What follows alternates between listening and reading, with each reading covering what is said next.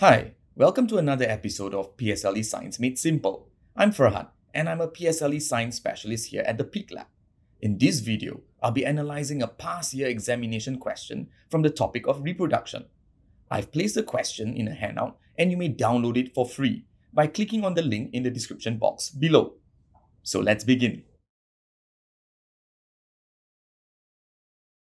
Question 9. Mei-Ling made some statements about sexual reproduction in humans and in plants, and we're supposed to identify which of these statements are true. I'm going to start by using the symbol H for humans and P for plants, and I will construct a simple table beside those statements. And as we go through those statements, I'm going to put a tick for those statements which are true for either humans or for plants. So let's begin by looking at statement X. Reproductive cells are found in the ovary. Now, what is the function of the ovary in the human female? The ovaries produce and releases the eggs, which are the female reproductive cell. So this is true for humans. Now, what about plants? The ovaries in plants contains the ovule, and that's where the female reproductive cells are found. So this is also true for plants.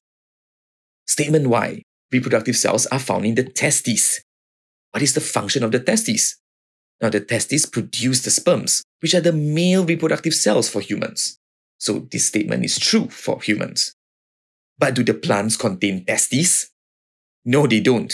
In fact, the plants contain the structure called anthers, and the anthers produces the pollen grain, which contains the male reproductive cells in plants. So this statement is not true for plants. What about statement Z? Fertilization occurs in the female reproductive part. Where does fertilization happen in humans? A common misconception is that fertilization happens in the womb for humans. Now, that is not true. Fertilization happens in the structure called a fallopian tube in the human. And what about fertilization in plants? It happens inside the ovule, which is found inside the ovary. And both the fallopian tube and the ovule are female reproductive parts. So this statement is true for both human and for plants.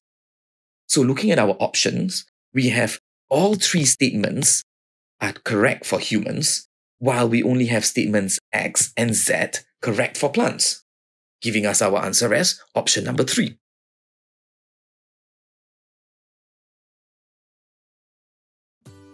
Thank you for watching, and I hope you enjoyed this video. If you found this video useful, do give us a thumbs up.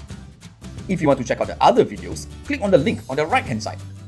Last but not least, don't forget to subscribe to our channel for more interesting videos. Thank you, and I see you next time. Bye!